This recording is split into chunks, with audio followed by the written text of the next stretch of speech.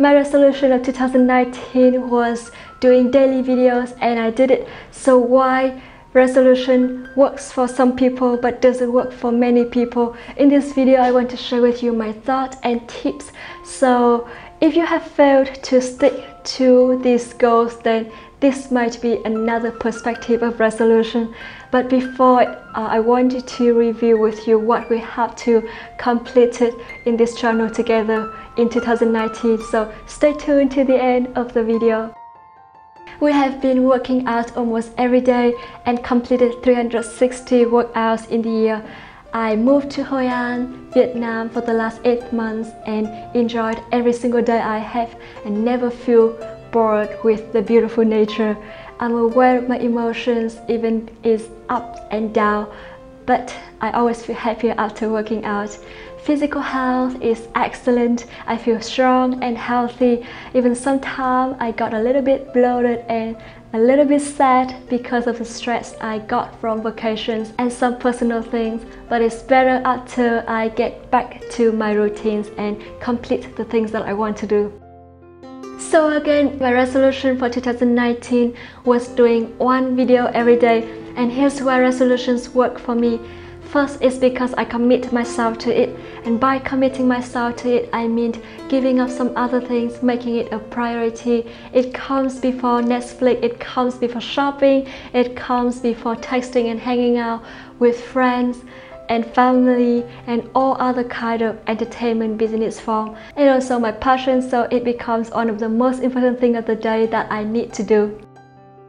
The second reason that it works for me because I acknowledge the benefits that I get from it. It's always in my mind that I want to maintain my strong body, and by doing a video every day, I can master my Pilates practice and also master my editing skill. I also acknowledge how other people benefit from what I'm doing. When I work out, I'm happier and more calm. That means my family and friends can feel it when talking to me, and they will feel happy too as I spread the good energy to them.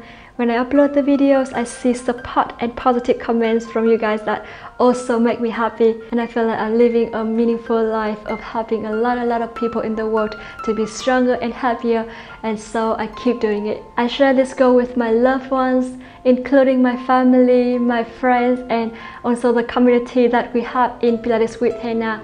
And you are amazingly supported. And I think it's better to do it with someone rather than just doing it on your own.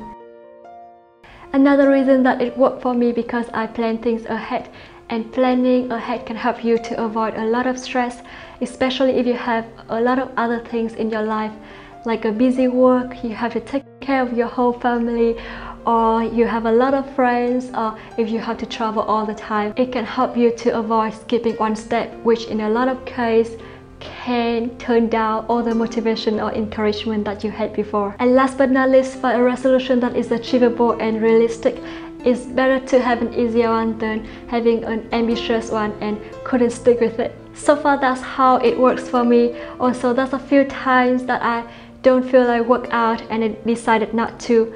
I also feel happy about that because after a good rest, I can have more energy and motivation to do the next video. And same to you, if there is any day that you have to skip one day, then it's totally fine. Just keep doing it, because at the end, if you keep doing it, you still complete it.